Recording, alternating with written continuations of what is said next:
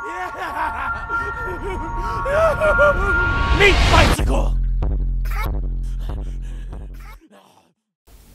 Hello everybody, welcome back to Borderlands, the pre-sequel. Today I'm back in the Claptastic Voyage DLC and I'm going to be showing you how to get the Legendary Flayer shotgun, which is a new legendary shotgun within this DLC. Now there are a couple of ways to do this, but this is the what drop I actually got. So what I'm doing here is moonshot farming, if you remember from Borderlands 2 with the warrior. It's that same kind of thing where I get to the last boss, kill him, and then back up my save file or set it to read only, and before I actually take this H source. And this is a great method because you're guaranteed a legendary every single time with this one. So all you've got to do is keep going in until you get the weapon you want. So there are normal vanilla DLC, vanilla legendaries that come out of here. But the very first time I actually tried this little guy came out. So this is the well-kept Flayer variety. Oh my god, what's it doing to Sanchez is the red text. So we'll go ahead and pick that up now. Now this is a pretty good shotgun actually. I actually do enjoy it. There's a lot of people that I've seen don't not rate it, but they don't go crazy for it or anything like that. I'll actually use the striker a lot. Well, this is just brilliant really. It has massive damage, times 15 on as well on the damage. 11% weapon damage, consumes 2 ammo per shot and fires as fast as you can pull the trigger. I like them. That's a good thing about Jacobs.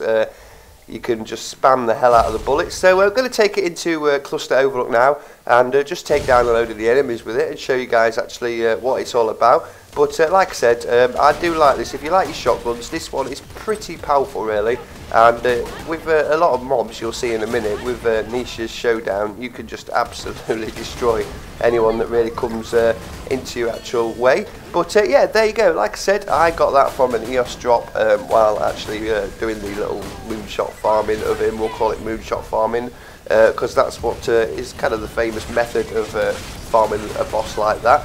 But yeah, it's just basically getting to EOS down, and when Shadow Trap actually comes out, you just set your game to read only on PC or back up your save data on PC and just continuously farm him. Every time you take the H source, he'll guarantee drop a legendary.